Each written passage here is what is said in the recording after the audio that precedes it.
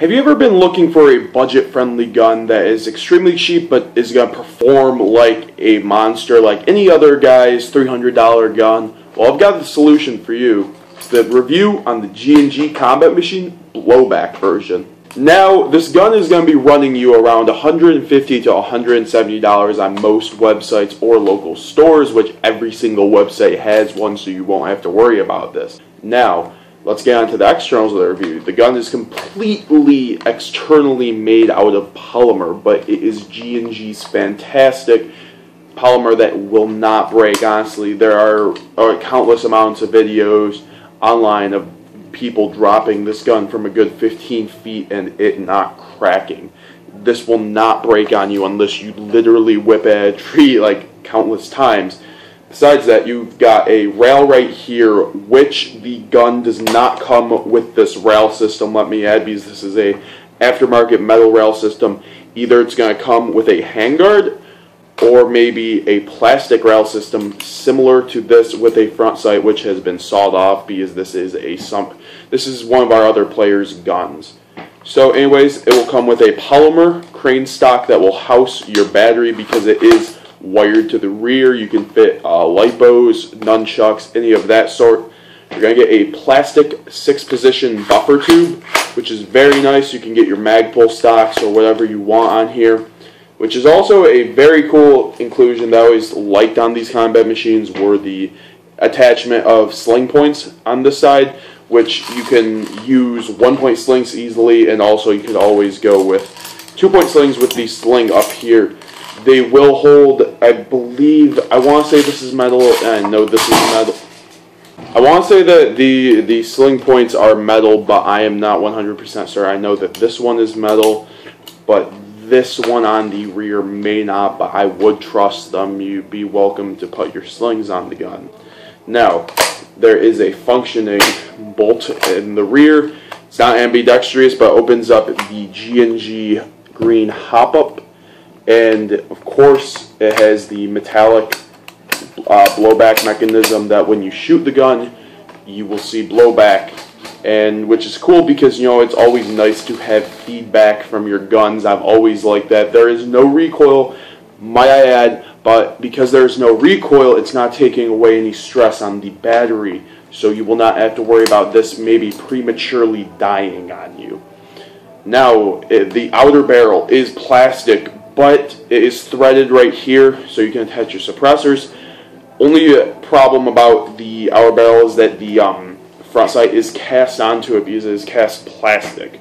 So either you're going to have to get a completely new outer barrel, or you're going to have to do what my buddy did right here and saw it off. These base guns, they're $150, so you're going to have a lot of room to make upgrades to them because this gun is completely version 2 compatible, which there are countless amounts of parts. I would recommend probably Magic Box parts because I have heard very good things about them, but you can always, you know, just go along with whatever your heart desires. Now also, there is an ergonomic pistol grip right here that is texturized and very comfy to shoot with when you are aiming. There's no, you know, there won't be fatigue on your hand from long use of it. But, you know, there's the mag release right here. The mag will drop out, but it's not like a fast drop depending on the mag.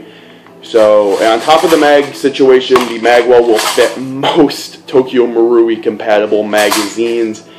The only ones that I can say that have had a problem are these VFC high caps, which will fall out eventually if you like put too much wear on them. But even right now, they aren't coming out, which is actually really nice. Now, on this side is the fire selector and trademarks, which is engraved safe, semi, and auto, which is always nice to have engravings.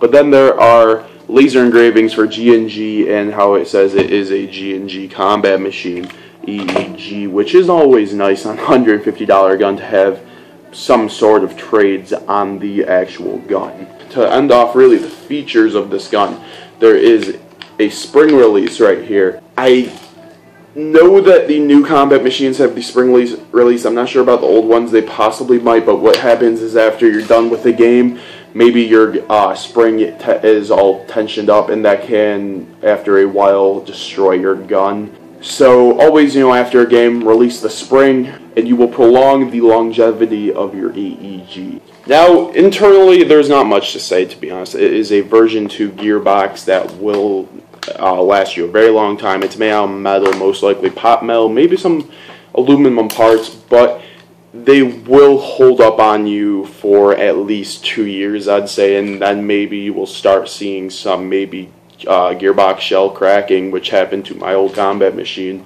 a few years ago. But there is the famous G&G hop-up, which you can see, it's called the green nub, but you can't see the actual nub, but G&G's hop-up is very famous for being probably the second best hop-up out there, right next to Marui's, and maybe if you want to count real swords. But you're getting a great hop-up bucking, a great internals and great externals for $150 with blowback, and very compatible with any mag and very compatible with any part.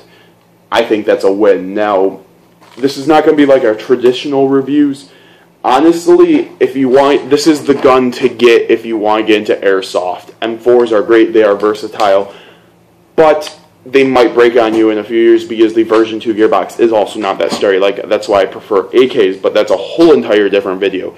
Anyways, $150, it is not that expensive. I mean, don't go for the $100 Lancer Tactical M4, because yes, it's $100, but it will break externally, because my buddy had his Lancer Tactical M4 break on him a month into having it because the externals are that shitty.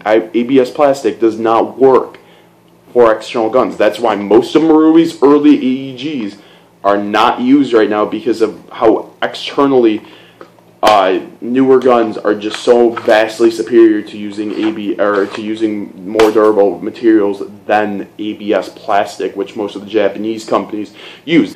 Anyways, there's going to be a shooting test coming up, and then we're going to get on to the final thoughts of this rifle. Hi guys, here's a shooting test. I'm using .28 gram BBs. The gun shoots about 380 FPS. This is about 100 feet away.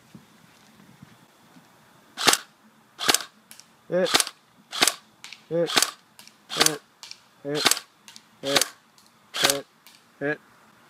Alright, now we're going to move on to the 150 feet, which is a birdhouse just behind the other one. Hit. Hit. Hit. Hit. Hit. Hit. Hit. Hit. Miss. And that is the shooting test for the G&G Combat Machine Pneumatic Blowback Edition. Alright, now we're going to go over the pros and cons of the G&G Combat Machine. Now, as you can see, this gun is very accurate. It will be performing like any other VFC, to be honest. It might not have the motor, it might not have the sturdiest gearbox, but it's still going to perform pretty damn well with a great hop-up that can reach out to 200 feet, and just, even at the 150-foot target, it was hitting pretty damn well on that, as well as the 100-foot target. Now, that's a pro for it. It's very accurate. Another pro would be the affordability, which is the main selling point of this rifle. It's $150 to $170 wherever you look, and it's sold about everywhere. So availability, you will always be able to get one. These things are never sold out, like everywhere. Like, let's just say a real sword is usually sold out. And probably the third pro would be the amazing body that this gun has. The polymer is the best polymer I've ever seen. To be honest, the only thing I could probably see that's better is G&G's higher end polymer guns, which they are actually most likely made out of the same polymer, like let's just say the F2000, but I could be wrong, because it's very reinforced, it's very sturdy, and you don't see any seams anywhere, except for maybe on here, which is very, very nice actually. Though, I can't really think of many cons about this gun. I mean, the only thing I could really think of is the plastic outer barrel, but that would be not too, bad. But this gun, I'm going to be giving a 5 out of 5. Now, I'm not giving it a 5 out of 5 because it's like the best performing or best internally, but for the price, you are getting a gun that can shoot well over 150 feet accurate with a decent fire rate, great hop up, great internals, and great externals. A gun doesn't have to be full metal with blowback that's shooting about 250 feet to be a 5 out of 5. You gotta give the gun a comparison to other guns in its price range, and this is the best gun for the price. Really, it's better than any other gun, probably up to $250, but nevertheless, this has been the review of the G&G Combat Machine. I'll be seeing you guys later.